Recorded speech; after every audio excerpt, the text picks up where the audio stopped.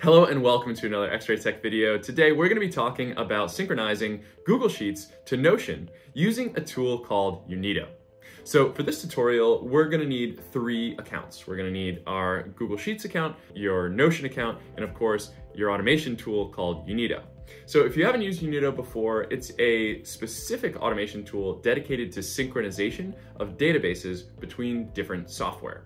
So in this tutorial, we're going to be working on a Notion database and a Google Sheet. So this should be a really helpful tutorial if one tool is used by one team and another tool is used by another team. Synchronization through Unito is a great way to keep everyone on the same page.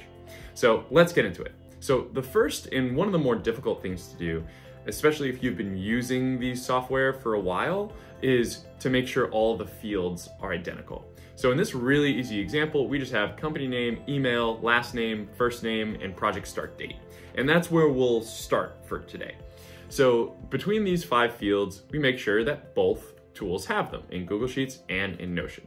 So the first thing we need to do in Google Sheets is actually add the Unito add-on to our Google Sheet. And you can do it for your domain if you're planning on doing synchronization projects across your company, or you can just do it for your specific user. So once you add the Unito add-on, you can click into the add-on through the add-ons menu on the top bar, and then you're going to be inserting 2 columns into the sheet. So this is all the add-on does, is just add a Unito ID and a last modified time. Now these are essential for Unito to just identify if any information has changed. And no surprise, you need to also add a last modified time column into Notion. So Unito is going to be looking at both of those columns of the last modified time to make sure that this is the time when something actually changed, and now I need to push an update from Google Sheets to Notion or vice versa. Now that we have our Google Sheet and our Notion set up, now we actually can dig into Unito and start to create this flow. So you're picking the 2 tools here, Google Sheets and Notion.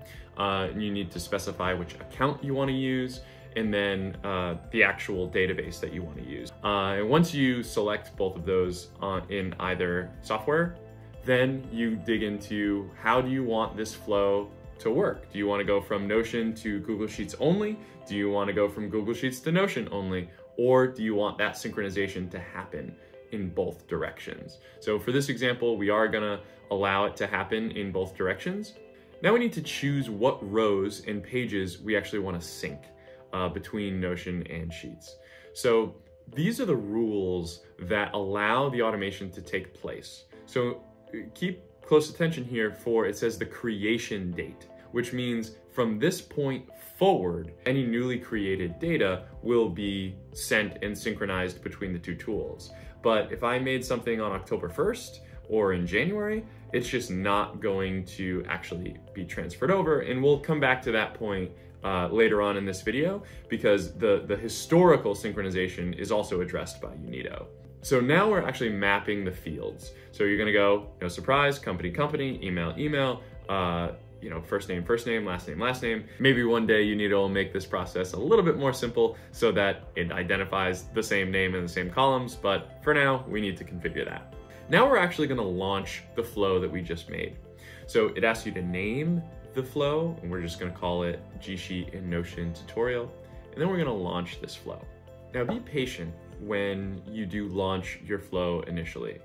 The first thing that Unito is going to do is index everything that's there. So if you have a big Google Sheet or a big Notion database, it's going to take time to index all the information. But be aware also of the Synchronize Older Items button. That's going to be at the bottom of that page that you get dumped to, right? Your sort of details page of this automation. So when you click that button, now it's going to go to all the historical information and update everything and synchronize everything in both places. So this does take some time.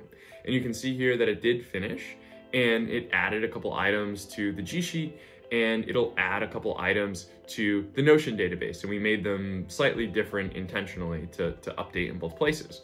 But what if you add a new item to G Sheet right now, right? You wanna add a new item to G Sheets. How long does it take to get to Notion?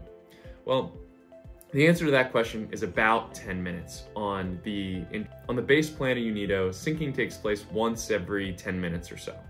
Now, if you need information to be relayed faster than that, there are higher tiers of Unito that allow for faster synchronization and allow your teams to, be working with identical information just a little bit faster. So I hope this tutorial has been helpful. There's a ton of different ways to use Unito and synchronize information across your organization. If there's anything you'd like us to cover here on the show, don't be afraid to leave a comment down below. Again, resources and links are in the description down below, and don't forget, keep the flow.